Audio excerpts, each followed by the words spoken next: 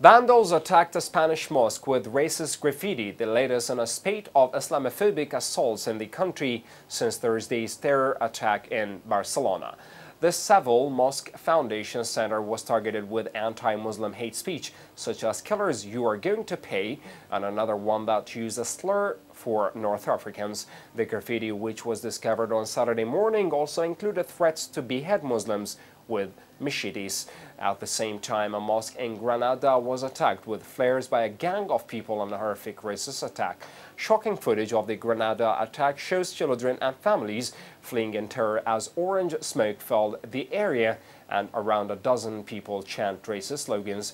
Around a dozen people descended on the mosque holding a banner that said, "Whoever finances this mosque finances terrorism," while spitting racist epithets. Right-wing group Hager Social has been accused of carrying out the attack and were reportedly driven away by police officers.